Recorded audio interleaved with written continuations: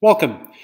In this video, we're going to demonstrate to you how to add strong authentication to Windows Remote Desktop Login, which means two things: adding an OpenOTP server to your DM set or similar place in your IT estate, adding an OpenOTP Credential provided plugin to the Windows server to which you would like to add the strong authentication to.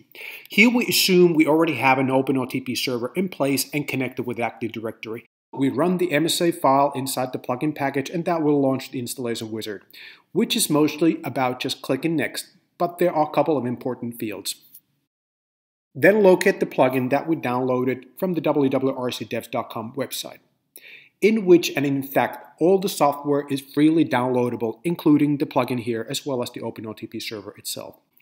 Our Windows plugin now permits us to log in with any OTP. That could be a one from SMS, YubiKey, hardware token, or Google Authenticator type of a software token.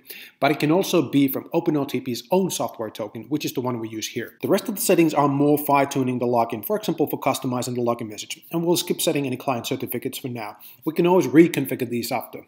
And our installation is all complete. Nothing more to do, and we'll just log out and re-log in again, now with an OTP. So we open up the token and see the running one-time password, just as you would with a Google Authenticator.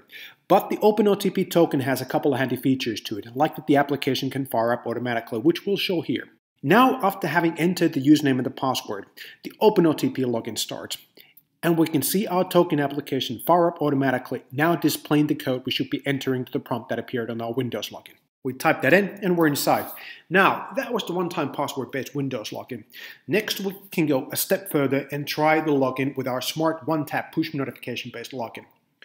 But before that, let's have a quick look at what happened on the OpenOTP server end. In logs, we can see the whole trace of the login, the access profiles we used, which was the challenge we configured to our plugin. We can see that our server did the geo-IP match on the login, how long it took for the client to respond, and many other details, such that you can feed, for example, to a syslog if you needed to. Then going back to our Windows server, we rerun the plugin setup wizard now to enforce the mentioned smart one-tap login. We can leave all other settings as they were, but we changed the challenge value in client ID now to push, to resemble to a profile value we have on our OpenOTP server end. Again, we log out and log in again, now with the push, which you'll soon see how handy that can be. We type in the username and the password, and bling, our token app fires up again. But this time we don't get the prompt of Windows, and the token doesn't display an OTP that we should enter. Instead, our token simply prompts us to approve or reject. And we click approve and we're inside that instant.